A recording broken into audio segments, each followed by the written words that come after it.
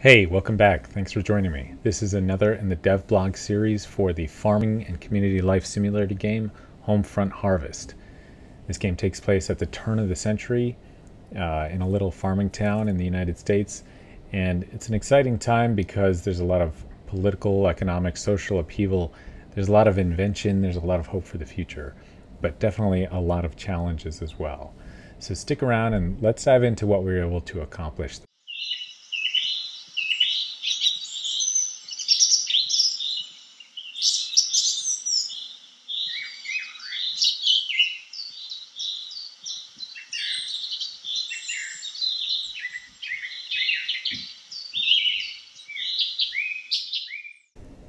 Okay, so I started off the week pretty annoyed at the game.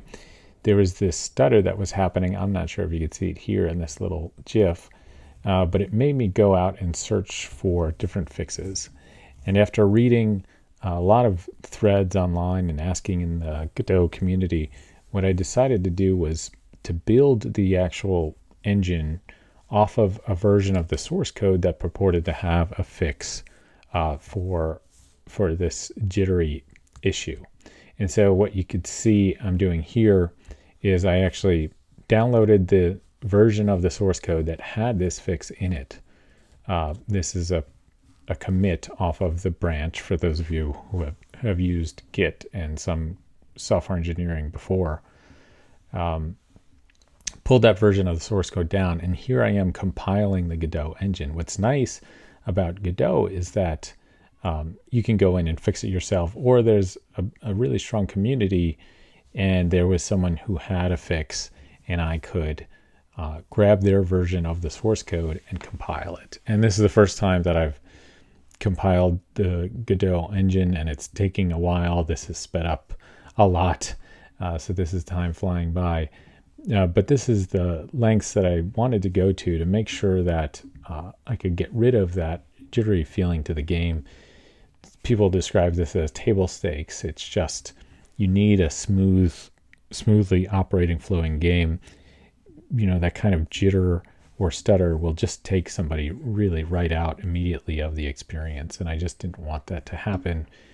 And so, you know, this is the beginning of me working with Godot. I wanted to make sure there was a way around it. And so I was able to compile that version and run the game off of it. Now, I think it helped. You don't really see the resolution of it here, but there are a few other project settings, and then running the game in full screen mode actually seemed like it resolved a lot. So there's sort of a confluence of settings that you can do to really smooth out some of the jitters that Godot has. So this is the game as it is right now. As of this recording, I've re-implemented the planting of seeds, watering, hoeing the dirt, growing crops, and time is sped up. In-game time is sped up here so that the crops will grow, and then when they're done, they'll give a little sparkle, and then we can harvest them. And the inventory is next on my list of to-dos. Okay, the inventory certainly is a big part of the next to-dos, but also is focusing on the loop. So this is one thing that I will build, and then I will rework, and then I will build again, is the farming and growing loop of planting. We have tomatoes in here, but I'm adding scenes for potatoes, radishes, and onions next. I have a whole bunch of other goodies in terms of plants, and then crossbreeding of plants that will go into the game. But the focus, the game feel, as a lot of game designers talk about this, needs to be really on point in terms of the loop needs to be satisfying for individuals. And I think a lot of that has to do with the time system. Games like Stardew Valley really worked out how much time is satisfactory or satisfying in a day, to where you still feel like there's a lot to do, but you've done a lot in the day. And so a focus on the game loop is really where I'm going to spend my time in the next week, building that inventory so you could see it, what I'm going through now are different folders I have where I have a different manager for the crops, the things that you actually harvest, versus the plants that are existing and growing in the world. There will be a link between the plants that you harvest and grow down and the new generation of seeds that you'll get in the game, to the point where you can crossbreed and potential for blight on the seeds. And then I think also some remembrance of the kinds of soil in the game that will be prove fertile for different kinds of crops. So a lot going on in this scene. So I have different, I have a general, for those of you who are interested in Godot, what I have is a folder, and I have a database for that folder where I have the kinds of attributes for each of them. So this is crops. I need to change the picture for this onion, but we have different flavors that will eventually go into recipes as well. So they have 5 different kinds of flavors, and I haven't put them all in here yet, but sweet, sour, bitter, umami, and I'm not remembering the last one. And then a description of the different kinds of attributes that you can have on any of the objects that you want to make. And so these are, I believe, scriptable objects, to where if I want to add something new, say corn, let's say corn crop, now all I need to do for the corn crop, and when I open that, is change it. I think corn is sweet. You can have sweet corn, change the texture, and now here in my database that I load up through what I have are game managers, I'll be able to load up into the crops and use them, my new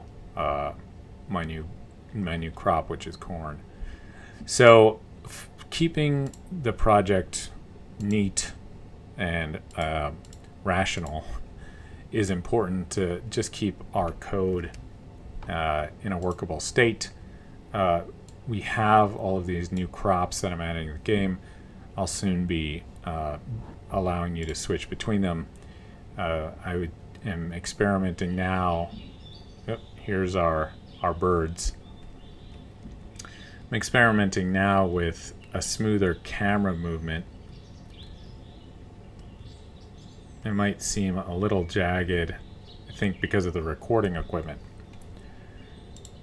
But there are different kind of camera smoothing, and maybe I could work out a way to make this record and make this smooth at the same time. So here's another shout out to join the Discord. If you want to look at some of the artwork, some of the inspiration of the game, talk about the items and the quests and the storyline and all sorts of music and sounds. Here's a shout out to Alexander Dudarev, who supplied the bird noises that you heard earlier in the game. There's also the Homefront Harvest subreddit that I will start updating on a daily basis, talking about the potential for AI-powered dialogue with a new AI-powered system that's only going to be increasing in time in its abilities. In one of these devblogs, I'll talk about the kind of AI that we can have in the game. So go to Homefront Harvest subreddit, check out the Discord. It really helps if you like and subscribe here on YouTube, so that we can get the word out of the game to other channels. And then if you have something to offer, if you'd like to join the Discord and contribute, you know, I'm just a person here making the game, and so I look forward to your comments and questions and suggestions as well. So thanks for supporting, and look forward next week to the next devlog of Homefront Harvest. Thanks guys, I'll talk to you later.